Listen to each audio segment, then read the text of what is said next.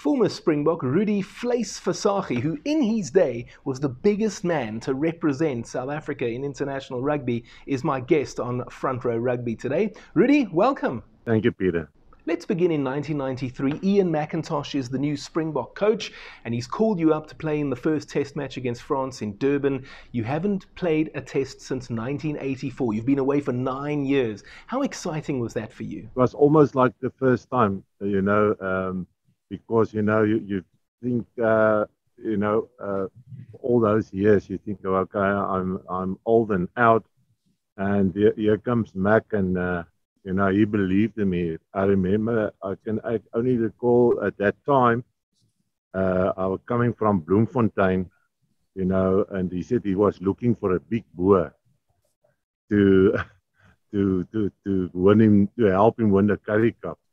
And I still remember, I was thinking, what's a big boer? But anyway, that's only a joke. And so Mac always believed in me, and at that stage in '93 was the coach as well. And he took me with a team with François Pinaar and those guys overseas to Australia. My last look. In our days, we never had we never toured because after sanction years. So in I think 10 years, I only played 10 games, which was there was only 5 caps that I played. So that is all we had at that time. So yeah, that was nice, and it was all about Mac believing in me. You hadn't played a test since 1984. Was there a time when you just thought it's just not going to happen again? Well, I didn't even think about it because, I was old and over and out. That's how I thought, about it. But, so now I got this chance, and unfortunate, I broke my hand playing against Victoria on that tour. And I had to come back. They asked me to stay, but I said no. I'd rather go home, And when I got back here, I just decided, I had enough.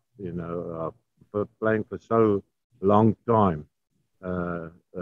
Actually, I thought the people was thinking, I think you must retire. And which was a good thing at that time because there was nothing to play more for than I've reached the biggest sport, the biggest how can I put it? I couldn't go any further doing better than that. Played for the Springboks, played over 300 provincial games. So I said to myself, and I said to my wife, listen, that was it. It's good enough. So we went back to Nelspruit, where I was actually born and brought up. And and then thought to myself that I will do some farming and stuff, but that also didn't work out. And then you only got the one opportunity at Kings Park against the French. But what was it like coming up against a formidable opponent like Olivier Rouma?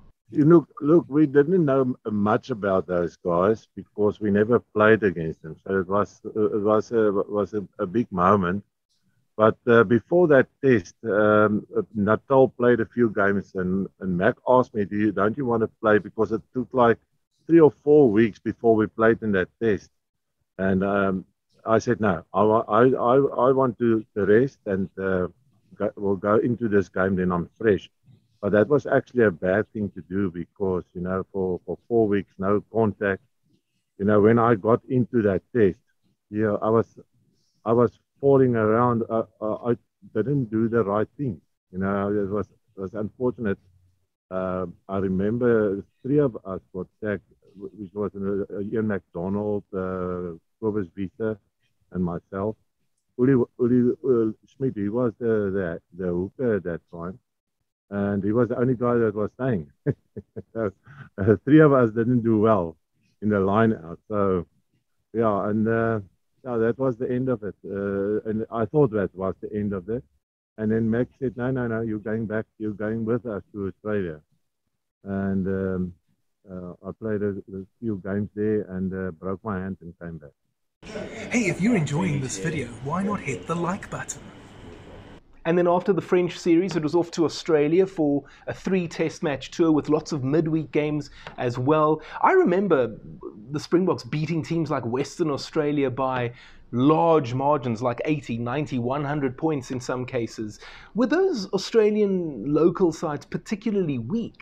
I wouldn't know if that was or we were a better side or they were weaker. You can't say, because at that stage I didn't know anything about those people playing in those sides.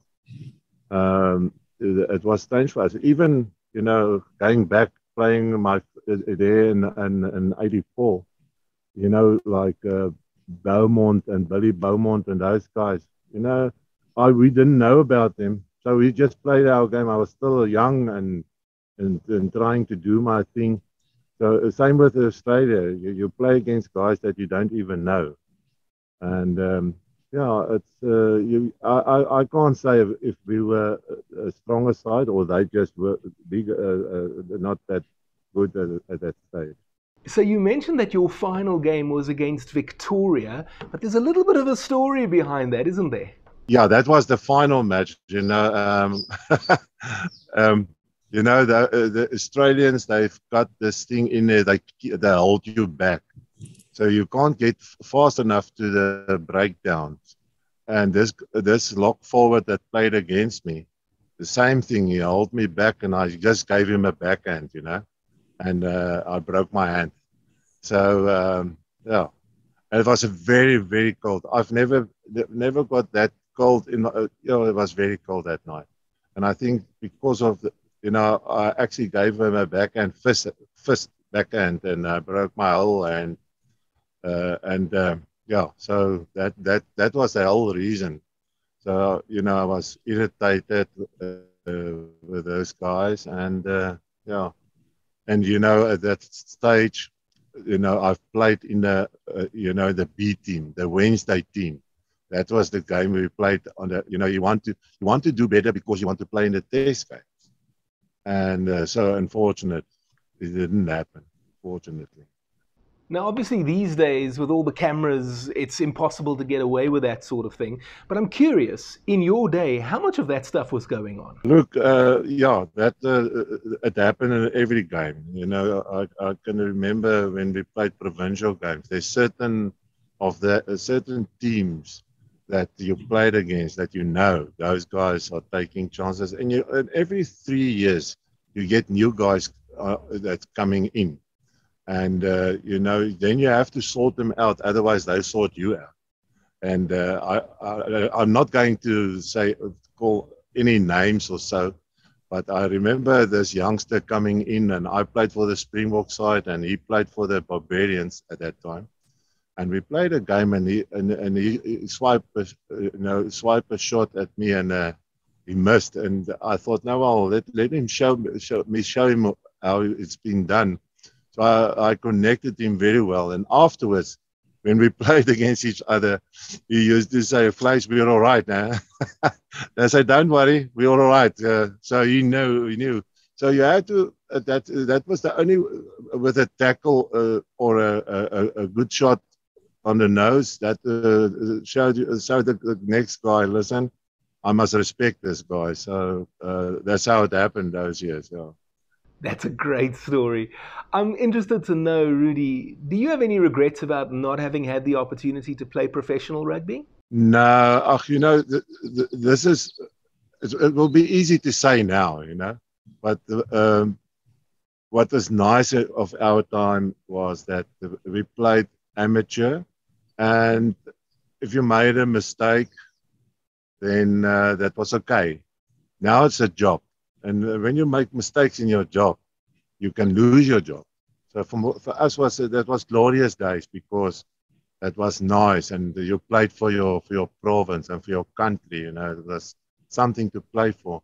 Nowadays, it's all about money, and I don't think it's that nice. I remember that after every game we had cocktail parties, and all that.